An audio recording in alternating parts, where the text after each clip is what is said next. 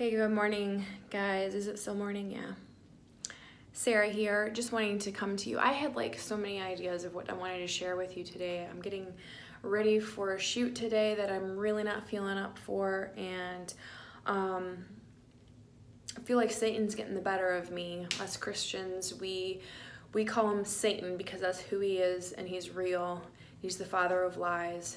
And so today, I'm compelled to tell you that you don't have to take it anymore, and I am filled with this vision, this picture of a scene from the movie called War Room, where Priscilla Shirer, she's the main character of the movie, she tells Satan to go away. She says it out loud. She says, "You have no right here, you're not welcome here, and you are not stealing my joy anymore." So this is what I tell you today.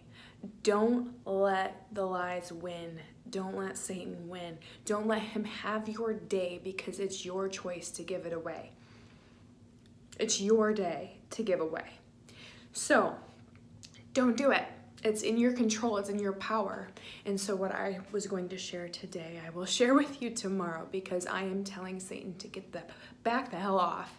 Because right now, he is being a little turd, and he is in my face, and I can't handle it. So I want to compel you, empower you, inspire you in some way, that maybe we link arms and we just choose joy today, okay?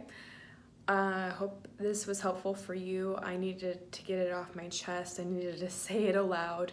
He's not welcome here, and so I wanted to empower you to do the same today. Today's your day. Make it that way. Take care.